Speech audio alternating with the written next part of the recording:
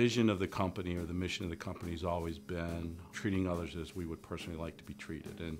And that just resounds throughout the organization and everything that we do.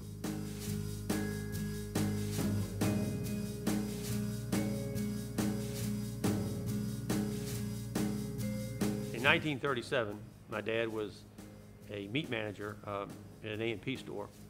So in the spring of that year, a lady came into the store where he worked looking for the manager to ask if he would be interested in a store she had. The manager wasn't there, but my dad overheard the conversation. The story is that he kind of followed her out of the store and said, "I'm interested." The heritage of innovation is from the very founding of the store, a young meat manager named Joe Ukrop taking a risk and deciding that, I'll leave my job with a stable company to go, try something on my own and forge my own way. In the early days of our company, the business was really based on the ethics of my grandparents and my parents, who learned from their grandparents about really trying to serve people and look out for people. They felt like they could open a business, they could serve more people and help their family. Later on, that heritage of innovation and taking risks and listening to customers led them down the food path. Back in the early 70s, they weren't able to get high-quality bakery products in their stores. And so in 1976, Dot's Pastry became part of Ukrop's, and eventually the Dot's Pastry name became Ukrop's Bakery. We would not have a business today if it weren't for the support of the many, many people within the Richmond community. To me, we're working as a team to enhance the quality of life for all residents. After its founding with Joe, his oldest son, Jim Ukrop, started within the business. And really, as that business grew and they opened a second store, it became part of both Jim and Bobby's vision to make Richmond a better place to live and raise a family. And they believed that if Ukrops did the right thing and they were able to make the community better by doing their small part and make Richmond a better place to live, everybody would benefit. 10% of our pre-tax profits go back to the community. And we're really focusing on hunger, and especially childhood hunger.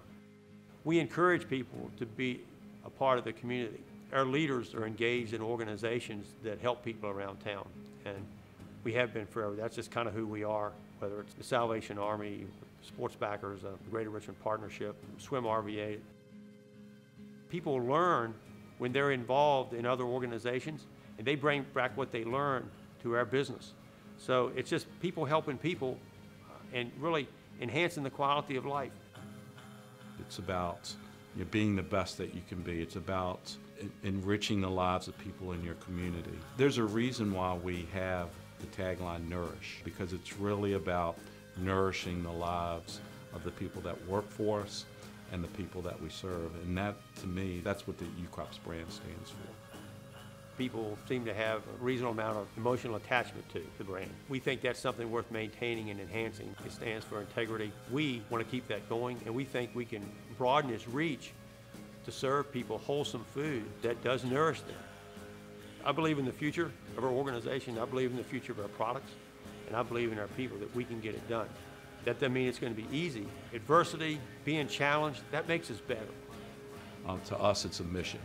We want to be the best in what we do, and we want that to come through every day in the product that we produce and sell to our customers. We started with our grandparents. Through them, the values that my parents operated by and believed in, that enabled us to have a business. I feel like it's my obligation to do everything I can to help see how many people we can serve through this business to enhance the quality of their lives.